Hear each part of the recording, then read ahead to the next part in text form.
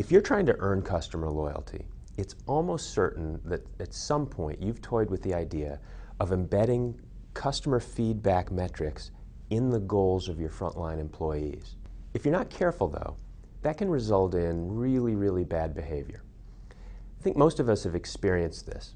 You go to the auto dealer, you get service on your car, and you're coming out and the dealer says, by the way, you're going to get a survey.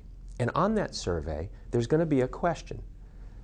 On this question, unless you give us a 10, it's a failing grade. So tell me now what I can do to improve things.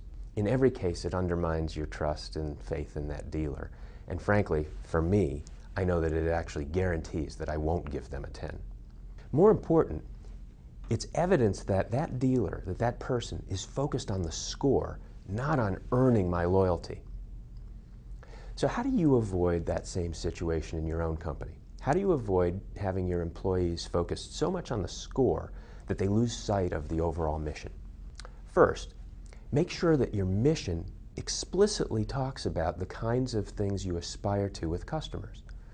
In some companies, they talk about the golden rule. At Apple, they talk about enriching lives. Second, give people feedback, customer feedback, in a timely way. Make it so soon after a customer interaction that they can remember that interaction and figure out what they did to create that outcome. Third, don't embed feedback metrics or improvement on feedback metrics into people's incentive pay until you've had the metrics in place for a long time and they've learned to trust them, they've learned what they can do to impact them, and they've learned that you are going to help them improve as opposed to merely evaluate them on those metrics.